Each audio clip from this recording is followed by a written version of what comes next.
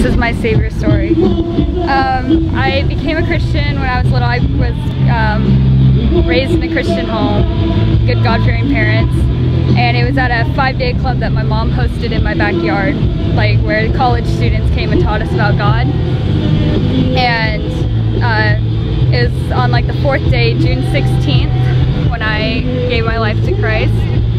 And one of the guys took me aside and I did the prayer. And then I had my challenges growing up. I went to a very judgmental church. It was like homeschooled. If you weren't homeschooled, you weren't fitting in. So it was hard, and I kind of lost passion. Like, God was still there with me, but I didn't like going to church, and it was hard. And then it was really, we switched churches.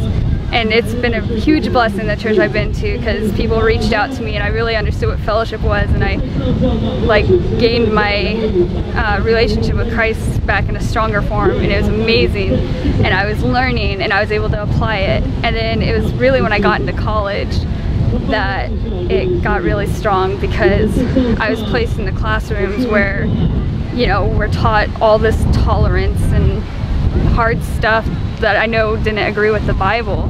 And I wasn't afraid to stand up for what I believed in, like just big hard topics, and going to school conferences and stuff that was just really hard. And then I've been really blessed in my job too.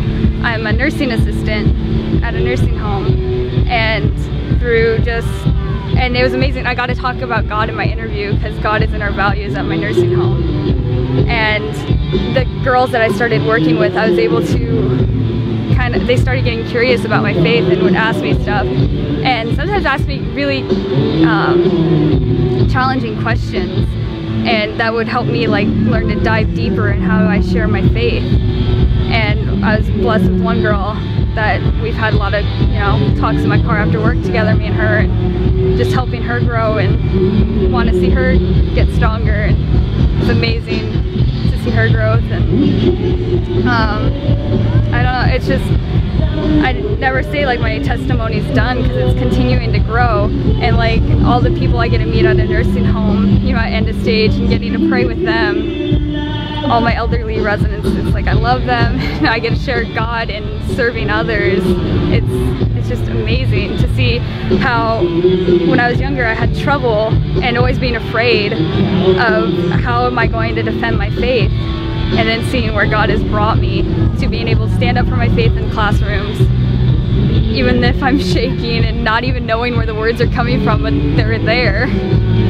And then just being able to serve people in a nursing home in a helping profession, and then knowing that that's where I'm going to be going into with my life in human services, and wanting to just keep serving people to show God's love. It's amazing. And just to see how He's blessed me, like, I don't know, it's just, I'm excited to see where He takes me and all the things that are coming out in my life right now.